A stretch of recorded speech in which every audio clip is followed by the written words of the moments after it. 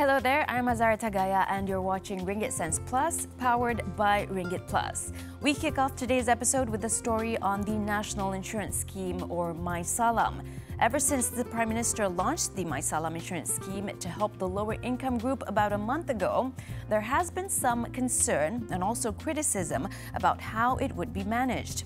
Now, many media reports have been highlighting how the 2 billion ringgit fund contributed by a private insurance company might be abused and how it could have been better utilized. However, we don't see much explanation on how it will actually benefit the 3.7 million lower income group recipients. Now, we have much to find out about mySalam. How does the claim process work? Who actually qualifies for it? And also, are there any medical exclusions? To answer our questions, we spoke to Tony Phua, the political secretary to the Minister of Finance. Here's a quick background on mySalam.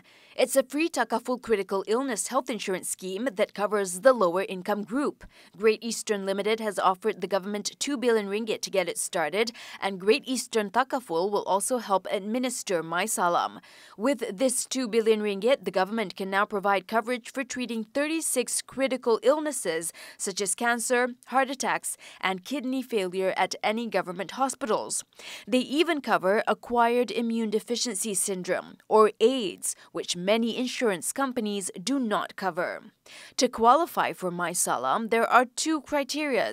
First, you have to be a recipient of Bantuan Sara Hidup, or BSH, and the second is that you have to be between the ages of 18 to 55. You don't have to register. You are automatically registered once you are a confirmed Bantuan Sara Hidup Rakyat recipient. So if you have been receiving the aid from the government, whether it's 800 ringgit, 1,000 ringgit, then you are an automatic beneficiary of the mySalam program, and you'll be notified via SMS from the 1st of March onwards. Upon diagnosis or the start of treatment, those who qualify will get a lump sum of 8,000 ringgit. This money then can be used for their treatment at government hospitals. If they are going for daily treatment, for example, chemotherapy, they can also apply for a daily income replacement of 50 ringgit for each day of treatment, up to a maximum amount of 700 ringgit a year. Once the claims are approved, patients will get the money deposited into their bank accounts within 7 days. So what happens essentially is I walk into a hospital, I got diagnosed with lung cancer.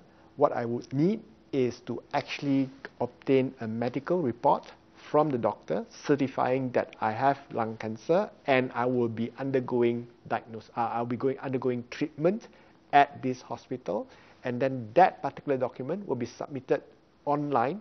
After you scan the document, go online to mysalam.gov.my, log in, and you upload that image for the claim to be processed. Alternatively, if you can't get online to scan the document to submit it, the Great Eastern has provided offices around the country for you to submit physically. And number 3, we will also have selected hospitals with such a facility to receive the claims from the patients. The insurance coverage starts from 1st of January this year, and you can start making your claim from the 1st of March this year. Unlike other critical illness insurance schemes, mySalam doesn't require a health checkup to check for pre-existing medical conditions. This leads to the question, does mySalam cover patients with pre-existing illnesses? For example, if a patient goes into a government hospital and has been diagnosed with stage 4 lung cancer last year, can he still make a claim? You are only paid when you are diagnosed. Okay, so if you have a pre-existing known condition, you cannot be covered under insurance because it won't be insurance anymore. So unless he has already got a diagnosis, has been receiving treatment since stage 1 to stage 4, okay, then he doesn't qualify. But if I'm pain today, I come in and surprised, I got stage 4, yes, you get 8,000 ringgit. Since the condition says upon diagnosis, it has led to questions if this can be exploited, probably to the benefit of the patient, in our opinion.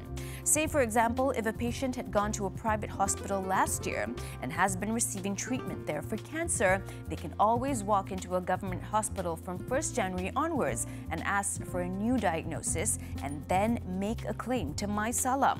The private hospital and the patient is not obligated to share their previous health records with mySalam. Now, don't ask, don't tell, in our opinion. What about those who have already bought their insurance? Can they use it to top up their mySalam coverage? It's not a top-up, it's two different plans which are mutually exclusive, which means that if you have a plan with Prudential, a critical illness plan that pays out 20,000, you collect your 20,000, and for mySalam, you will collect your 8,000 ringgit. There has been much criticism on the mySalam payout. Some are saying it is too small of an amount. Some others are questioning why it only covers those aged 18 to 55. With only 2 billion ringgit, the fund can only cover so many people. In our view, it's better than no coverage at all.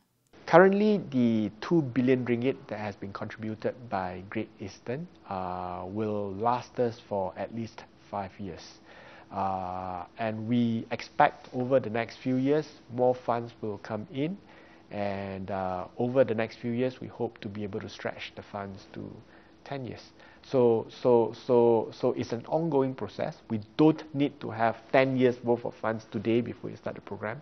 We have enough for 5 years. We kick it off first, and we will continue to top up the funds over time. For more information about mySalam, visit their website where you can go through their frequently asked questions. Well, we hope that story has helped to clear up some concerns about the mySalam insurance scheme. Well, here at Ringgit Sense Plus, one tip we can give you, the viewers, is to purchase your own critical illness insurance when you find that you can afford it. After the break, we speak to Bruce Tam, head of financial advisory channel at RinggitPlus, and he'll be giving us tips on how to pick the right critical illness plan for you. In the meantime, if you want to share what you just watched, go to our Facebook page and you can find today's story and many other personal finance stories. See you shortly.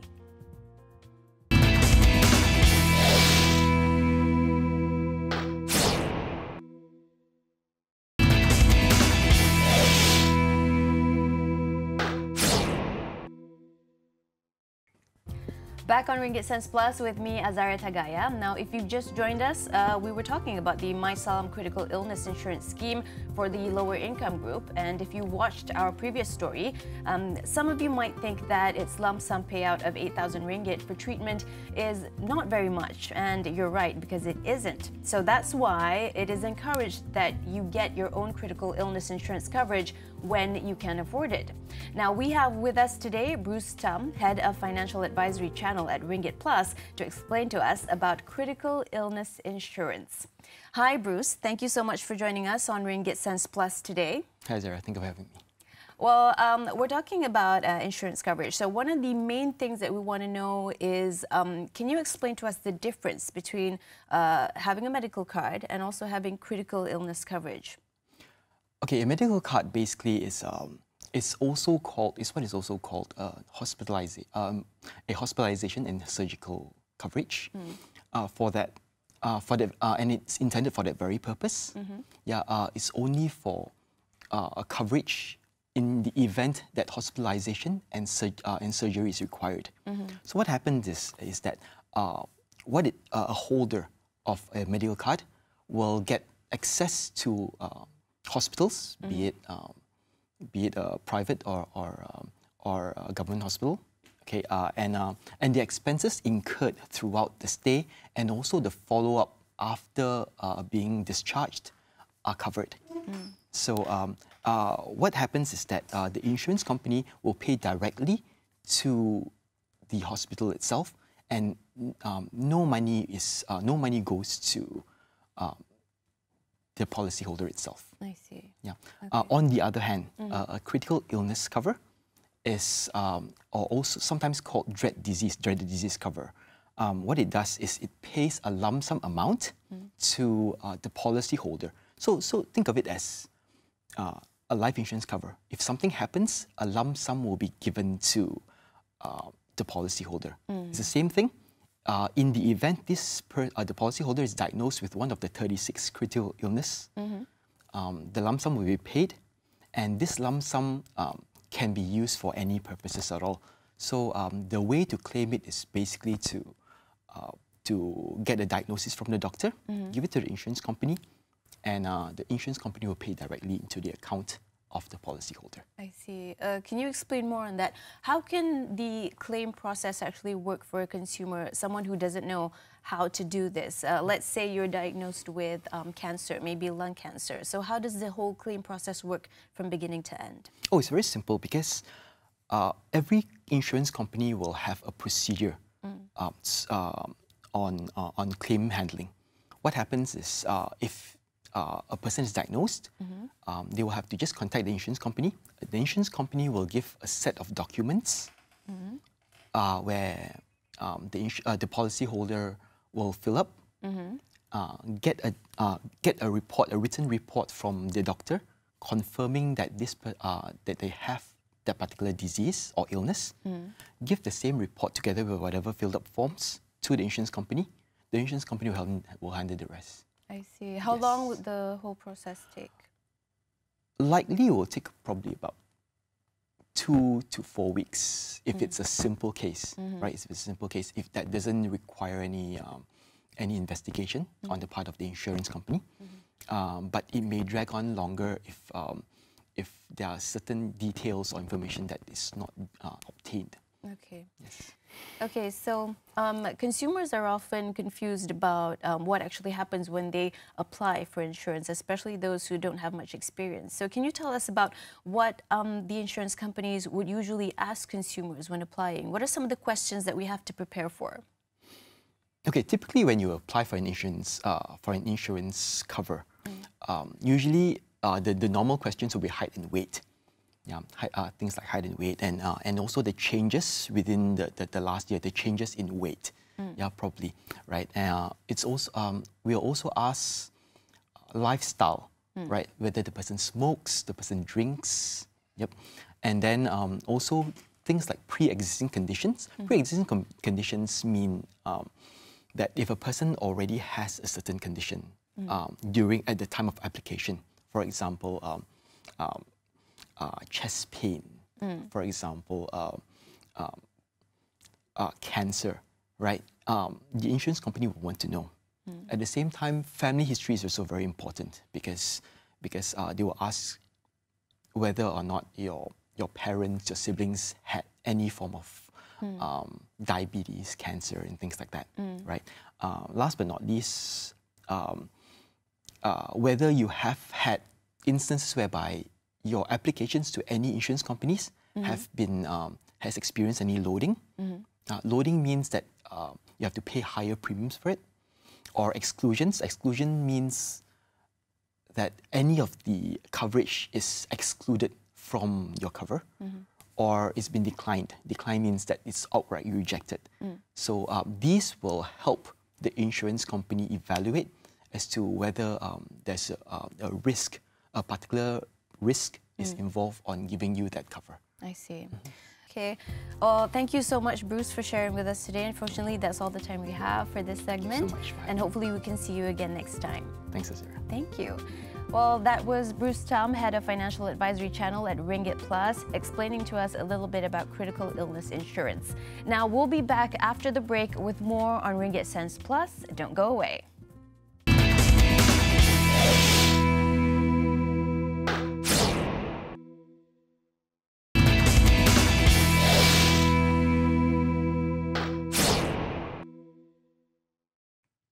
Still with me, Azara Tagaya on Ringgit Sense Plus. Now, in one of our previous episodes, we looked at how the no smoking rule at restaurants have helped some smokers save money by cutting down on the number of cigarettes they smoke. Now, if you're a smoker or are affected by secondhand smoke, pay attention to the next story. We spoke to 2 doctors from a private hospital about the 2 biggest illnesses that plague smokers: heart disease and lung cancer. How much will treatment at a private hospital cost?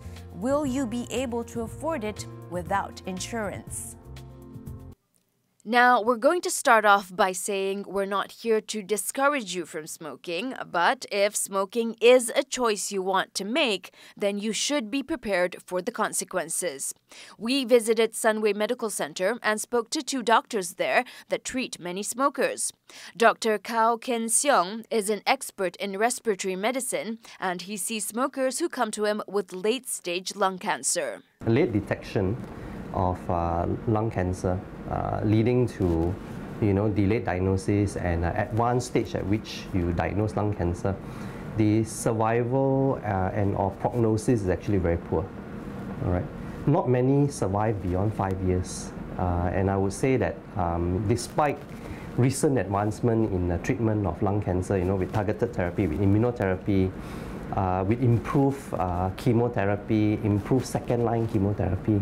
Although they have improved the progression-free survival, I mean, the overall survival is still dismal. I mean, at 5 years, you're looking at maybe between 20 to 25% overall survival. Dr. Kao says many patients come to him with stage 3 and 4 lung cancer because they don't show any symptoms when the cancer is still at an early stage. So if you're a heavy smoker or exposed to a lot of secondhand smoke or have a family history of lung cancer, speak to your doctor about getting tested.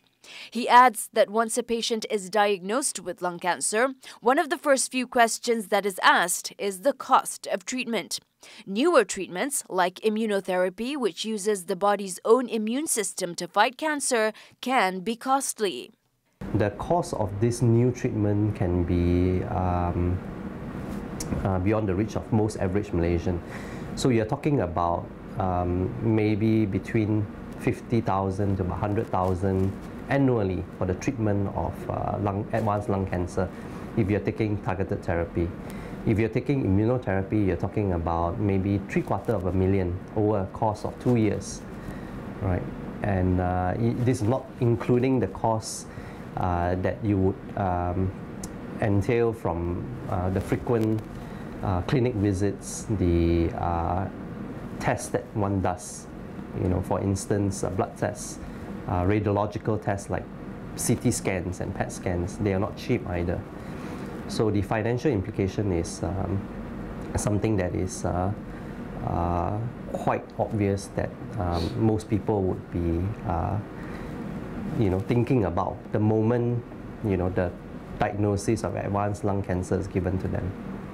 Even if you do detect lung cancer early, the surgery cost to remove the tumor at a private hospital is expensive. Dr. Anand Sachit Anandan is a cardiothoracic surgeon and operates on patients with early-stage lung cancer, stage 1 and stage 2, which sometimes requires removal of parts of the lung, a lobectomy. We take a typical case of someone coming in for elective lung cancer surgery and undergoes a lobectomy. In the absence of any major complication, again, you're looking at about a 5 to 7 day hospital stay and a total hospitalization cost maybe around 35 to 45,000 ringgit. Dr. Anand adds that he also treats many smokers that require heart surgery. Typically, in terms of costs, if we have an elective procedure, so most commonly we would perform a triple or quadruple bypass. But again, it depends very much on each individual patient, where the narrowings are, where the blockages are. But if we base it on, for example, a typical patient who has triple vessel disease and they need 3 or 4 bypass grafts, then an estimated cost could range anywhere from 50 to 70,000 ringgit. That would be the total hospitalization cost from admission till discharge, which is typically about a week's duration in hospital. And that includes approximately about 2 or 3 days in the ICU. And this would be in the absence of any major complication. Patients who find that they do not have the right insurance coverage or the finances to pay for treatment at private hospitals have an added stress as they worry about where they will get the money for their treatment. If there's an issue of someone who has insufficient insurance coverage or they are financially constrained, then part of our duty is to ensure that that patient is referred on to a public facility, a government hospital, university hospital, so they can get the necessary treatment. But we don't get involved in the financial planning per se. Our duty as clinicians is just to focus on the the medical aspects of the disease. This is why critical illness insurance is so important, because the treatment cost at private hospitals is beyond what Malaysians can afford if they had to pay out of their own pocket. Most major insurance company actually would cover treatment for all the critical illness that I've mentioned earlier on that is related to cigarette smoking, with the caveat that some of this treatment may require certain information from the patient as well as their treating physician, which means that they have to write in earlier on and then they get approval from the insurance company before they can get their money reimbursed. So in certain situations, despite the fact that they may need the treatment quite urgently, these patients may have to actually pay out of pocket first and eventually submit their reports from their physicians and so on and get the approval of the insurance company. So it requires quite a fair bit of process there. Right? So it's not always that simple. All right? But to answer your question, yes, most of this treatment for the critical illness related to cigarette smoking are covered by insurance company. The two doctors we spoke to says it's a personal choice if someone wants to continue smoking, but they discourage it as much as they can. It's an individual choice, but there's no health benefits. And financially, as we know, it's also a very expensive habit as well. So sometimes any opportunity when we see a patient, we try to just advocate and gently counsel. Not preach, but just gently counsel them against the hazards and perils of smoking. If you are going to continue smoking, get your affairs in order. Get critical illness insurance and life insurance to cover your family. Make sure your children also have medical insurance, as secondhand smoke is going to make them fall sick more often. You live with the choices you make, just to make sure you're prepared for its consequences. Well, we hope this episode about insurance and why you need it will make you take action. Next week, we take a look at the job market. What are the most sought-after skills employers are looking for these days? If you're thinking of switching jobs or moving up the career ladder, we have tips for you. In the meantime, improve your personal finance knowledge by watching previous stories we've done on our Facebook and YouTube. If you have a comment you want to make, get in touch with us on our Facebook page. I'm Azara Tagaya. Remember to invest and save wisely, and we'll see you next time.